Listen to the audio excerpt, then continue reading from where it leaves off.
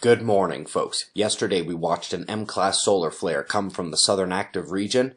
Today we see more coming in up top. We've got a lot to cover today, but first let's take a peek at spaceweathernews.com, and apart from minor activity over the limb, we don't see much eruptive action, certainly not in Earth's direction.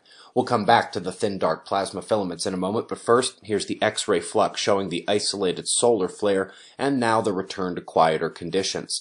The southern sunspot is now visible, but we can see it's compact and a relatively simpler group. No visibility yet of what houses the umbral fields on the north. Solar wind is relatively variable, but is doing so in relatively calm ranges. Let's come to ionized helium in 304 angstroms to find the plasma filament standing tall and writhing in the corona.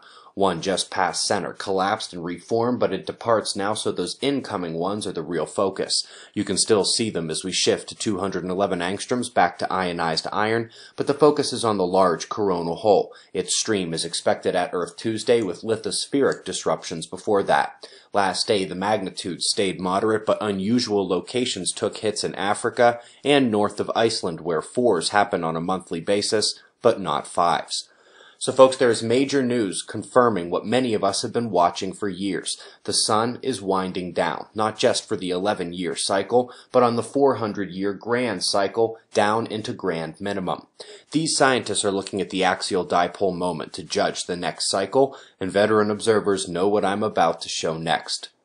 Solar polar fields. Running opposite to sunspots, the reversals here occur at sunspot maxima, and it's the solar minimum where the macro scale fields here are peaking in power.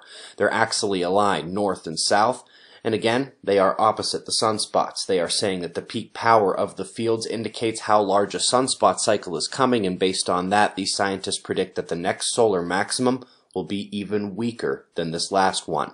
Also got a link here to the Atlas of the Underworld. A fun name to be sure, but in reality, it's the global mapping of cold slab descent beneath the surface into the mantle. We know all blot echoes hit cold slabs, and this can help us understand where those subterranean shakes might manifest up at the surface. Thoughts with Japan the next 36 hours or so as the Supertyphoon intensified in the hours after the solar flare and will take on the island for a major meteorological showdown. Perfect holiday gift for the little ones, donation to your library, etc. Ages 2 and up, and pre-orders are going fast. Thank you all for the birthday wishes yesterday. I will never understand how many of you remember it without me saying anything. I'm leaving the website special up for a few more hours, so get in if you need to.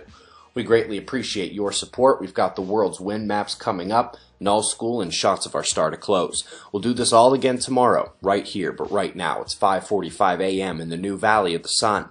Eyes open, no fear. Be safe, everyone.